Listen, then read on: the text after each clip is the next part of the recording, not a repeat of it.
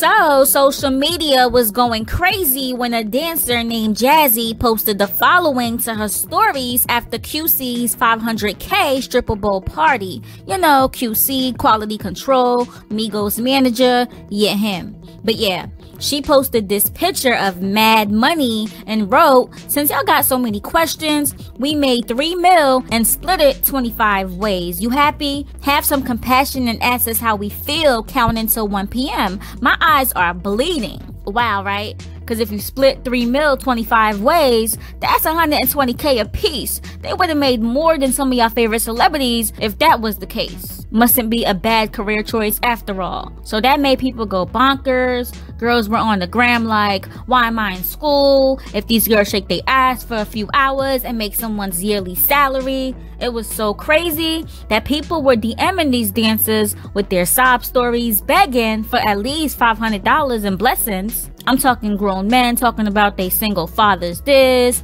or need financial help that. Please, please, please. Aw, man, the discussion for this was steep.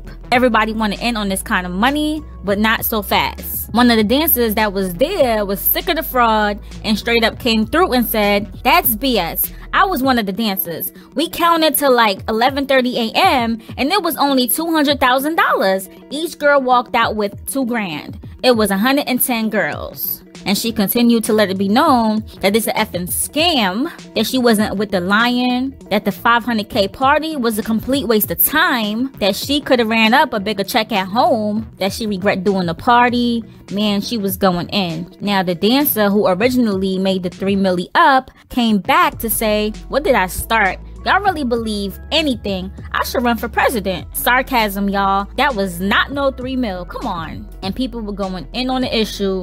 Other dancers laughing at these dancers because they didn't make a profit in their eyes, because even though it was like almost 300K thrown altogether, the club allegedly took 30% off the bat from the counted cash on top of the house fee. So each girl made like 2K. House fee was 200. And for those who don't know what a house fee is, it's basically when you're a dancer, you have to pay to work, period. No, it sounds crazy, but that's the dancer's world that people have to really deal with. Because the club figure, you know, you come to my club, you have to make mad money. I want a piece of it off the bat. But anyways, half of them flew themselves out and had to get their own hotel, you know, pay for their own hair, makeup, new outfit. Plus, all 110 of them spent an additional 8 hours inside counting every single dollar so they could split it evenly amongst them. So other dancers, you know, on the outside looking in, were kind of like, haha, that's what y'all thirsty asses get, blah, blah, blah. And honestly, some of the dancers that showed up expected to make like 20K. I know it sounds crazy, but they figure, you know, Super Bowl parties are usually a come up yearly. So they really thought they were leaving with some real bread. I mean, 2K is not bad, but you know, considering expenses, it might have been a loss. In the original poster, Jazzy wrote, "QC party was meant for dancers who was already in town. You sent your pics in hoping to get chose. Nobody asked you to fly in. If you complaining about expenses, then not only was this party not for you, but dancing ain't for you, period. That's regular-ish that come with it. If you don't got ninjas on deck ready to buy flights and hotels, pay for your hair and nails, and throw you some play money, then you hustling backwards and need to boss up for a check. I went out there $0 in the hole, meaning everything paid for, so it's 100% profit. Understand the biatches complaining ain't on the same level. These bum bitches wasn't even dancers, they was bottle girls and regular street hoes in need of a come up. They should have paid their rent before they came. Bottom line is nobody left empty handed. It don't matter if it was 2, 3, 4, or 5K. It was free money. You ain't even have to dance. It's more than anybody in the comments making one day, and you ain't have to pop P for it. And I could look at you and know that's what you're doing back home. You ain't never been around 500K. That's why you packed your ish so effing fast and bought you some stripper shoes, ready to sell out, crying, laughing. That's what you get for trying to keep up with the big dogs. A couple of thousand regular to me too. I done had plenty. 10K, 20, 50K nights. You don't hear me complaining. All my bills paid. Y'all biatches just letting ninjas know you ain't got ish in the bank and you just burned your face card. Niggas never F with you again. Man, I know bitches who would have sold their ass for that 2 to 3K because they barely made their house fee back. Some bitches popping ish, the same bitches who was sleeping on a dirty ass floor on top of garbage. Shoulda took a pic of your ass.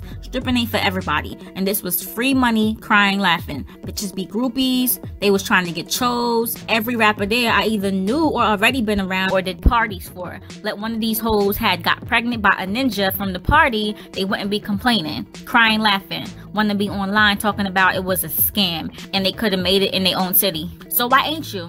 Why you bet your last 2K on coming to this party? Just wanted a lifestyle change. And for the record, we ain't have money counters because it was a strip club. It was a one-time event at a regular nightclub. Why the F you just complaining? Y'all junkies was high and drunk off Molly water, passed out on the floor. Y'all ain't count ish, but just had to keep checking y'all to wake the F up and count up. My section was the ones holding it down. We used the busting down bags to the next day. Oh yeah, speaking of rappers, 2 Chainz was there in the section.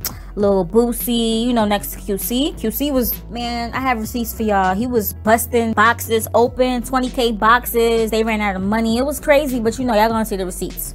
Anyway, let me just say this. I used to be in the game too, and one thing's for sure is just is nosy. Always want to know how much money you made tonight, always in your pockets. That's why you should never show off what you make, especially not on social media. Chicks be bugging and then wonder why everybody want to come and take their job. Doing too much. Plus, the feds is really watching, but that's none of my business. But all in all, that was definitely a money party. The club had the Brinks trucks out, and they still ran out of change. The thing is, money was being thrown from overhead, mainly into the crowd, which is why the girls had no choice but to pool their money. Because honestly, if they kept their own money, some would have left with way less, and some would have left with way more. And it's crazy because people who came to see the dancers and enjoy the party ended up stealing money off the ground. Someone said, man, I took $400. I could not let all that money get past me and not do nothing. It was crazy. But anyway, people have to be mindful of what they post on social media, especially if you have a following, because people believe goddamn anything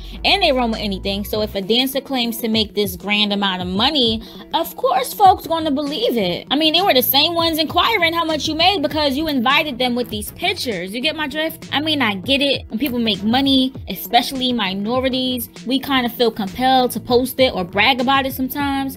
But you gotta remember, the real money makers out there who are used to making money don't even post about it. You would never know. You would think they broke, actually. But you know, I get why the dancer posted that they made $3 million, because people are nosy as hell, and like she said, they were in her DMs non-stop talking about how much you made. So I know it gets annoying. So of course she just threw a number out there to shut them up, not knowing how much of an impact this was about to cause. But again, it goes back to whatever you post on social media, someone's watching, and of course someone always wants to know. You sharing money pics with people, they're gonna count it right with their eyes. They don't even gotta be there. Like, am I right? But I can show y'all better than I can tell y'all. So check it on out and let us know if you like stories like this, okay?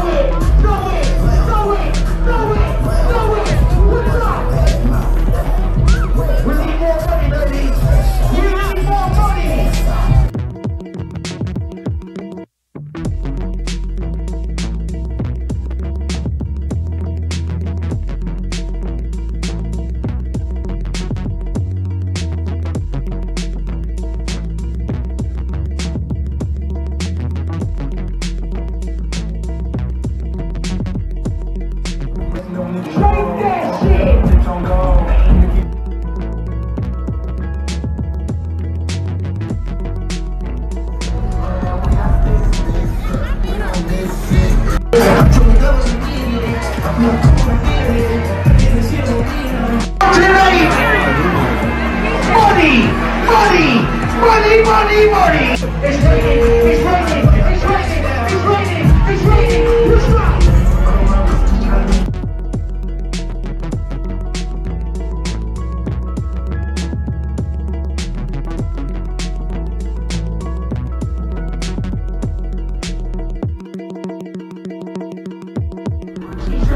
She's shaking! Let's go!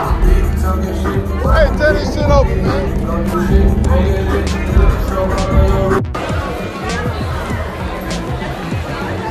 Once again, all the dancers should be getting dressed and coming downstairs.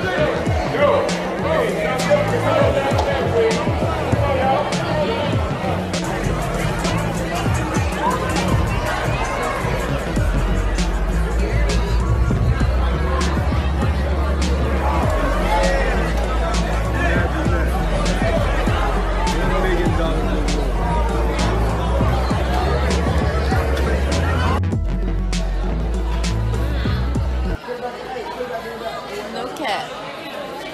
This is what they do. Quality control. And we gotta give it up to these dancers because not one of them roached, okay? Not even the ones who are from New York who typically roach out here. Not a single one of them got to the ground being thirsty, scraping dollars like a bunch of headless chickens. Like roaches. I guess they don't play that in ATL because in New York clubs, it's a whole different ball game. But y'all ain't heard that from me. Sips tea. But what are y'all thinking about this overall? Leave your thoughts below and don't forget to like, share, and subscribe to this channel for more. Like and follow facebook.com/PetTeaBlog. And don't forget to hit that bell to join the notification gang. PetTeaBlog.com signing off.